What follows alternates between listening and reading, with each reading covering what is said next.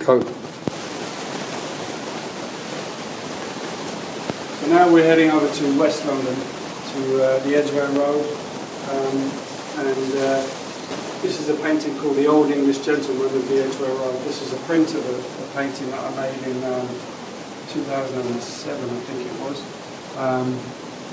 when the Old English Gentleman pub was still a pub, although it sort of seemed like it was on its way out.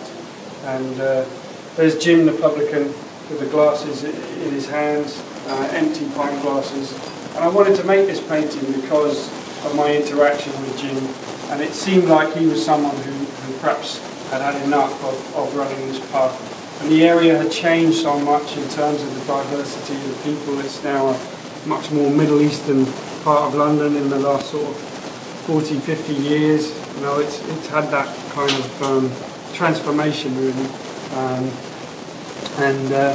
I think Jim was an interesting person to make a painting about. I didn't realise that at the time, but the pub has now changed hands, and the pub has now become the Old Lebanese Gentleman, and it doesn't obviously sell alcohol anymore. So it's kind of a changing neighbourhood, continuing to change like the city does.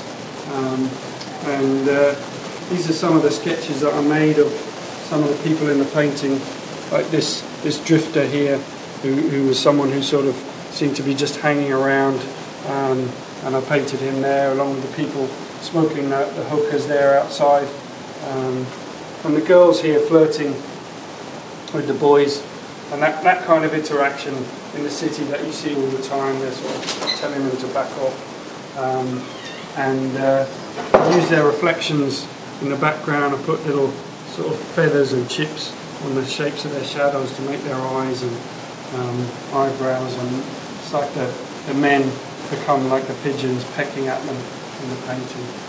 So that's the story of Jim, who after a few years I was contacted by the Serpentine Gallery, who were making a series of works about this road, the Edgware Road, and this particular part of the Edgware Road.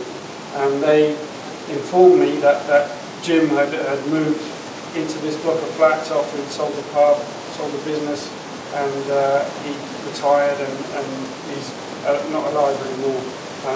But it was nice to have that kind of follow-up with someone who I'd spent a long time making a painting of, and kind of find an end to that story in a way. So that's the Old English Gentleman.